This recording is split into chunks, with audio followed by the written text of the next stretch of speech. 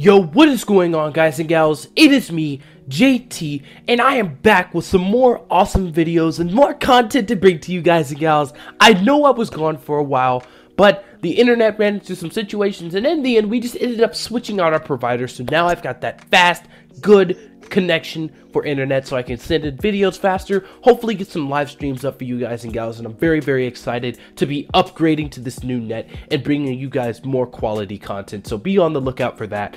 But I'm going to be talking about what I thought of the new ARMS Crash event. Now, if you guys and gals didn't know, there is an ARMS Party Crash event going on now from November 22nd to November 24th, and it's basically just a nice little Splatfest type of dealio, you know, but with ARMS. And I feel like Nintendo made a very good push in the right direction for providing this type of content to ARMS. Now, this event was very fun. I've only played through the first day of it, so it's still going on. It's a very long-lasting event, and at the end of it, I believe we're going to get results on who the best character was and who was the most character was played in the ARMS event. So we had Springman and Ribbon Girl this time. Me, obviously, I play Springman. No hate on Ribbon Girl. It's just, I feel like Springman, he doesn't get a lot of love, you know? And I felt like I needed to show some love for Springman, and for some reason, I'm really good at him. Like, he is a very fun character. I've just never thrown my focus towards this character a lot, and that's what this event was really good at. It showed us new ways to play with our arms by giving us select amount of items. Like, it didn't limit us to the items we could use. If we wanted to use a dragon arm and we wanted to use an icy chilla or something like that, we had the ability to use it. However, during this event, we were giving like a set amount of rules that we could play through and certain arms that would give you an XP bonus boost. And what I'm basically talking about here is, like, in this ARMS event, you get two arms that you get to choose from, and you get to choose, like, so let's say I get the bounce back shield and I get just a normal electro arm or toaster, something like that, you know?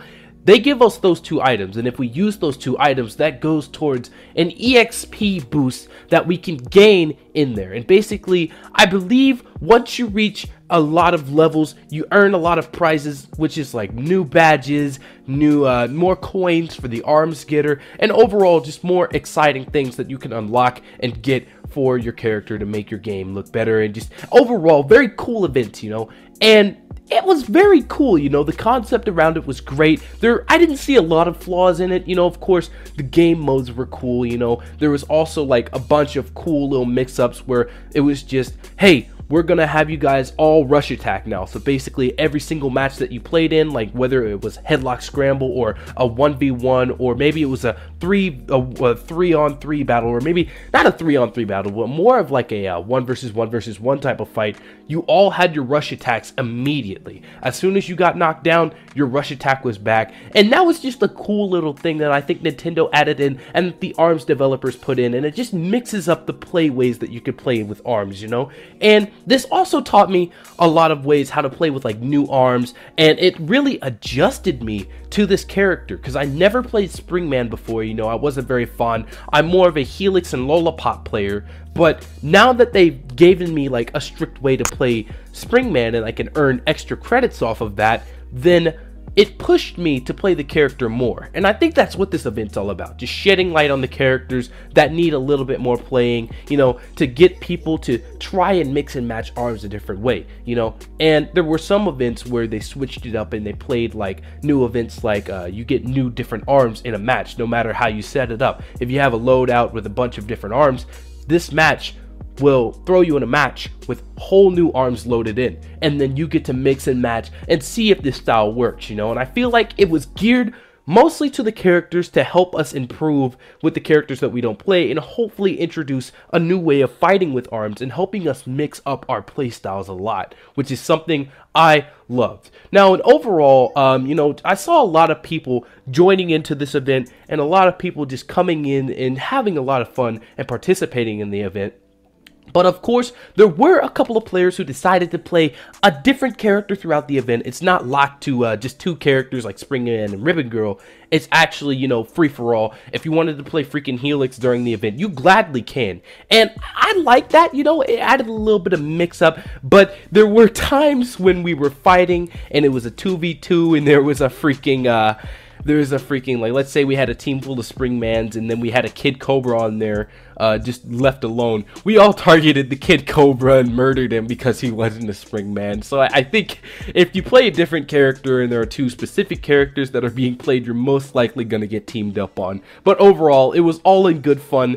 It was a very enjoyable event, if I say so myself, you know, and the lobbies and the decorations for this event, it was very polished, you know. It gave us a new feeling. It didn't make us feel like we were playing the same old party mode. It was an actual new event, similar to the Splatfest. You know how the Splatfest gives you two different things to play as, and you get to choose what team you want to be on. I was Team Springman all day, and it was a very good thing that ARMS needed, because I feel like a lot more people are saying that the ARMS community is dying, and I'm sort of starting to agree but disagree at the same time. The ARMS community is still a little bit level-headed about there, you know. We're getting a lot of players to play, but ranked matches are taking a long time, mostly because I want to get matched up with somebody my skill level, not to mention that I'm like ranked 12 in ARMS, and just because like Splatoon 2 really did take the audience from ARMS and throw it into their game. No hate on Splatoon 2 though, I own the game, very good game. I understand why a lot of people migrated from ARMS to Splatoon 2, but this event gives ARMS another part in the limelight. You know, it lets ARMS' potential fully shine. It creates a diverse, innovative, polished, again, fun way to play ARMS, even if you don't like it that much, you know. And the modes and the matches and the mix-ups, it was a very fun thing to go through, and I really do hope that Nintendo goes through this even more. Now, overall, with the polishing of the maps, I feel like it was great. You know, we had that sort of jazzy type of tune in the lobby, and we got pumped up. It pumped you up, you know, because when you press the L and R buttons, you know, usually when you do an emote in the lobby, it actually had that little girl going, sing! You know, I can't do it right, but it felt alive, you know, and I feel like that's what ARMS really is. It's an alive game that keeps you in the game, you know. It just grabs your focus and throws you on this very positive, direct path, which is very good. The challenges, they were fun. They were pretty cool. I liked them. They were awesome. The game modes were nice, you know. Everything was just polished and perfect. And, you know, I didn't see any glitches, errors, or bugs. I did, you know, feel a little bit wavy about some matches, you know, like with headlocked, but that was mostly just because, you know, team play was an issue there, and everything was just, you know, a little bit hectic, but it was all in good fun, and everything seemed to go pretty well this event. My only questions for the end of this event is, what are the prizes that we can get? I don't think I've seen on the official Nintendo page yet what prizes we can earn from this event, and like what things we can obtain through this event that would make our ARMS experience better. You know, I feel like it would be more exclusive badges to the players that hit like maybe over level 10, and then, you know, some little badges for the people that didn't really level that much and didn't really play that much. But it's a really fun event.